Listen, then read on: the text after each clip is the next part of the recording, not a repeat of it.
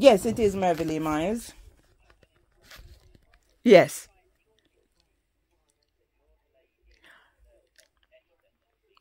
Oh, yes, I am the lady, sir. Thank you.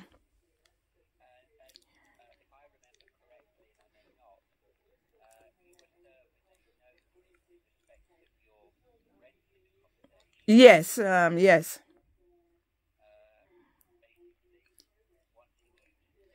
Yes, repossession, yes.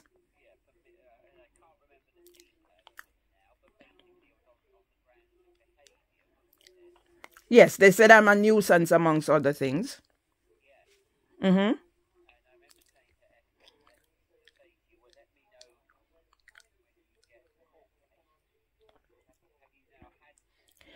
Okay, when I spoke to Esther the last time, she explained situation to me and said then you would be calling me this week, but she never explained anything about the court papers. Okay, so what happened on Sunday? I was here. I heard a knocking on the window late Sunday evening. And then I went to the door and somebody gave me an envelope. The person said I should put whatever I'm like trying to, because I suffer with chronic anxiety and everything. So I let me set the lady ground for it. I have a 100-year-old husband that I'm carer for. That's how we did business. All right. So I did not. Yeah, I did not actually get to look through the paperwork because the next day, which was Monday, I had to take my husband for his eye appointment, diabetes.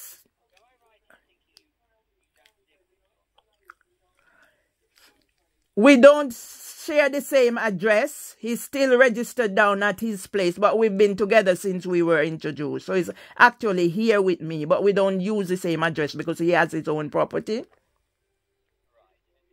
Mm-hmm. So the latest development, they have gone ahead because I just came in from shopping and running about. And there, my husband was sat in the chair, said a notice was put under the door. So basically, somebody came through the communal door with the keys that they gave me a letter to share my keys so they have access. And I've been raising concerns about what has been happening with the use of this key. Anyway, the letter was pushed under the door, said I should contact. The number was there. So I contacted the number. And lucky for me, a lovely person was at the other end of the line who explained everything to me. So an order was made for whatever. So that's why it was being delivered. She's so accommodating. So she's gonna try and get everything to me tomorrow because I'm explaining to her that what the order is about. I am the victim, but they turn it around and make me the aggressor.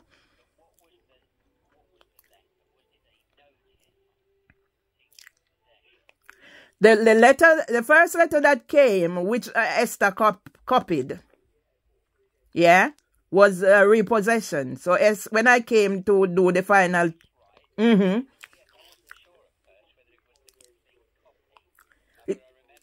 yeah, because Esther did speak to me about that. There was nothing else in the envelope pertaining to that. Yeah. So basically, I came in now and I was told that an order was made. So they done a court proceedings without my knowledge or anything because, as I said, the letter came on Sunday evening. Because of my situation, I wasn't able to access it, look at it and do anything about it. And then Monday now I had to take my husband for his checkup. And so what is come here now, the lady explained to me that an order was made and in that order I can contest it, but I'm going to need legal advice. So basically it would be whatever was in the repossession and whatever came on Sunday, which I didn't have a chance to look at.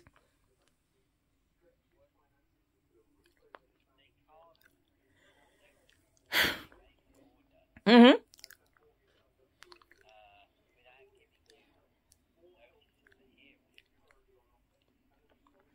But that's what I'm saying. Sunday somebody came. Late Sunday evening, somebody knocked on my window and I went to the door and they gave me an envelope.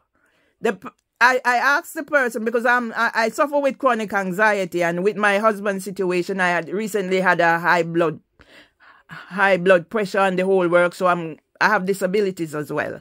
So I did not actually see the letter, but an order has been made based on that letter. I didn't have time because of the situation. I've just come inside and I still haven't opened it. But the lady basically explained, because a note was left pushed under my door. So the lady, it's on Sunday evening, late evening.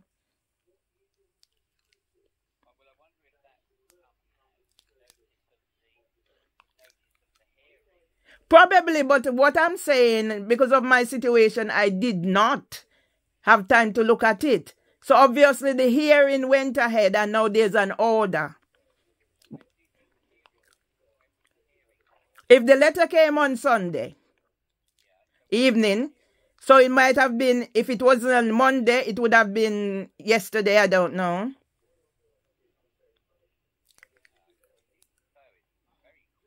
Okay. Considering my situation, I have disabilities. I'm caring for a 100-year-old and all that's happening. But the lady is saying, who just spoke to me so nicely, said, whatever is in the order, I can overturn it or have a chance to contest it. You know, I've been through so much the past 9 years. I need somebody. I'm not getting any help. I'm 64.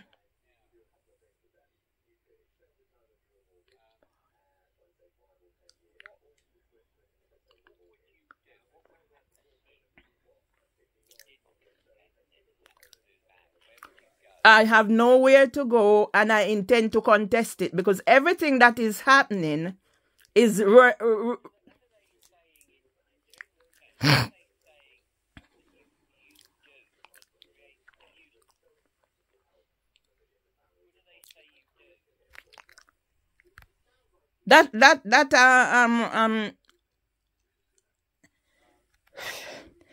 basically it's whatever is in the letter. It's already in the letter. That Esther. I'm very emotional right now, and because of what they are saying I have done is what's been done to me. Yeah. So it's hard for me to accept to say it's in the letter. And they've wiped my journal clean. And the housing ombudsman is also involved in this case. And yet I'm the one at the end of this because they accepted some of my complaints. My housing association accepted some of my complaints and now they've turned it all around. So I don't know if you can help me in any way because I can't do it myself.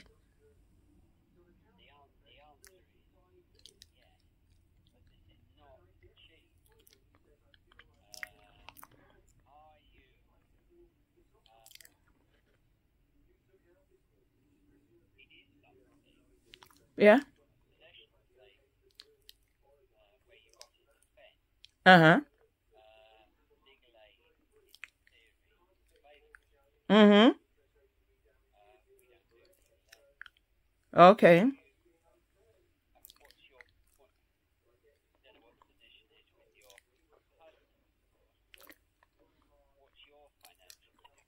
I haven't worked in how many years, but if I have to contest this, I'm prepared to contest it because they will have to reimburse me for all the years of negligence. I have my documentation. I'm a person who keeps records. So although they've wiped my journal clean, I have the records and the documentation to prove that I am the person who's been wronged. Mm-hmm. Yes.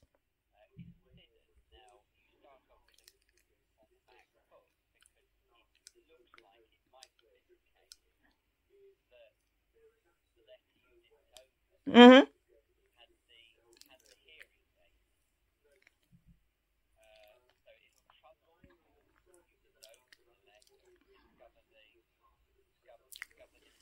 Yeah. Uh-huh.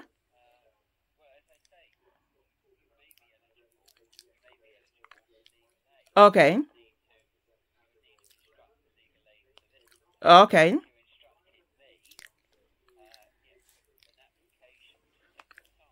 Mm-hmm.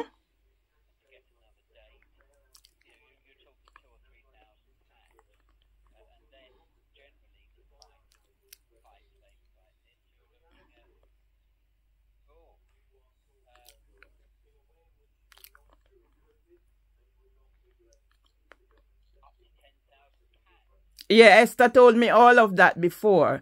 But because I know within myself and I have the documentation to prove that I am the wrong person here, that's why when Esther said to me, that's why, sorry,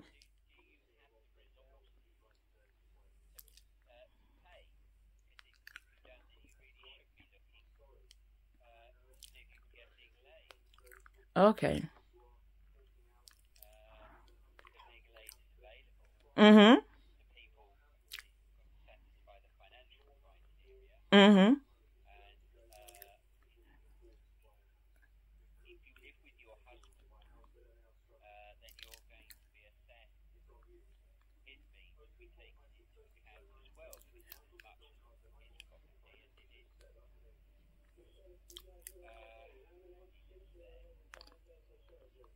Yeah. But you just said now, just now, I started off on the back foot.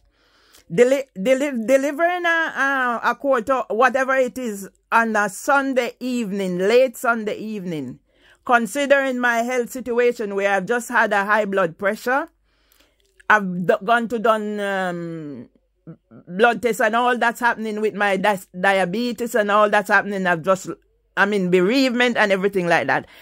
To deliver a letter on Sunday evening, late Sunday evening, and with all that I'm having to do, and to just go ahead and not consider my circumstances, you just said I started off on the back foot.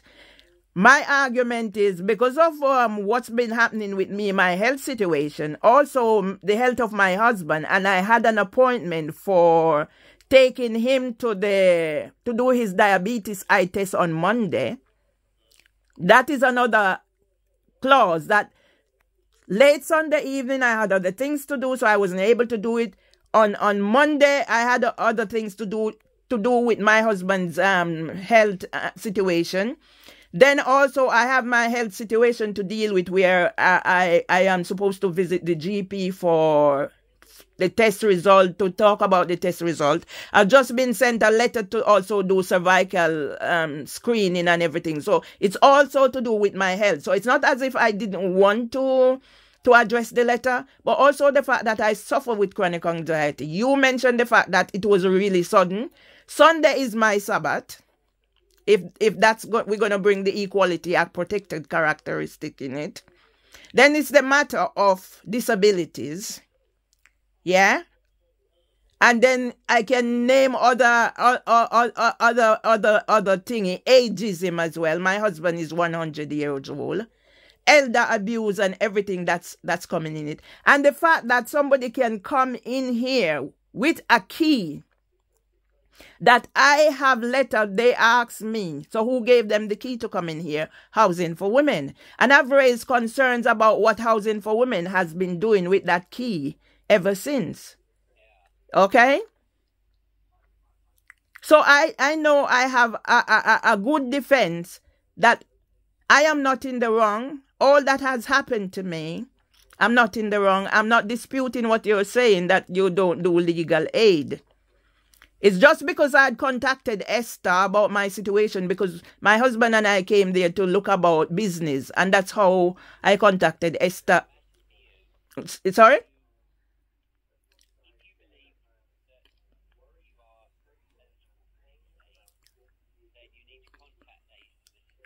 Mm-hmm.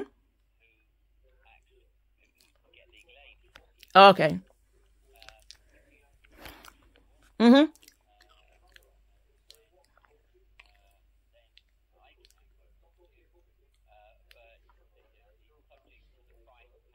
Mm-hmm. Okay, so can I just say, when I spoke to Esther, she had said to me that you would be doing a free consultation. You did not say that to her? No, before that, now I just called by chance, so I'm not also disputing, but at first, the first time she did say about the free consultation. We've moved on from that because that didn't happen. And then she told me the price that that you would be charging and whether I want to reconsider. And I said no, because I have a strong case. So now I can say this is the free consultation that didn't happen before. Okay? No. I want, sorry. I just want you to understand what was said to me by Esther. I don't know if...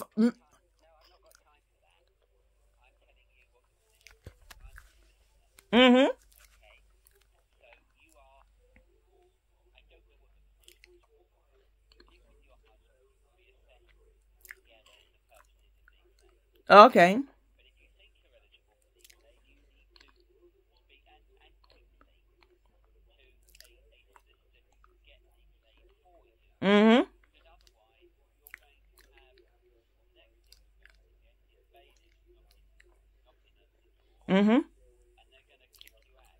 Okay. Okay. What? Okay.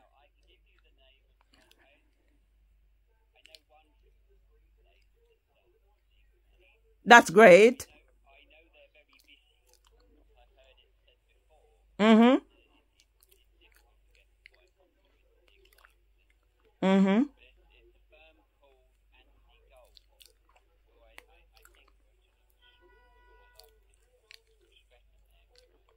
I have used Anthony Gold for my divorce. Yeah. Could you give me the contact details, please? Yes, let me get a pen.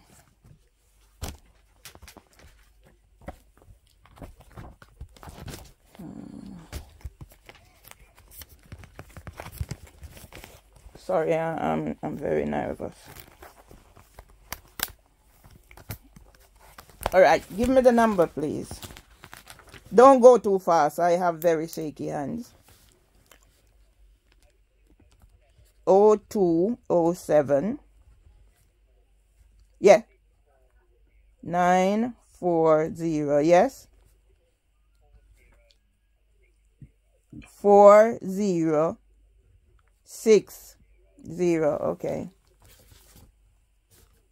Thank you.